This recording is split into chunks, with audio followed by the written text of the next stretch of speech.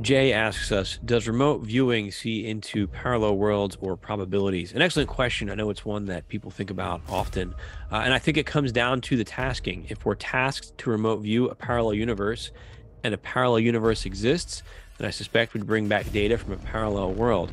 However, a general tasking, the intention of the tasker is typically for us to bring back information relevant to our current timeline or current universe.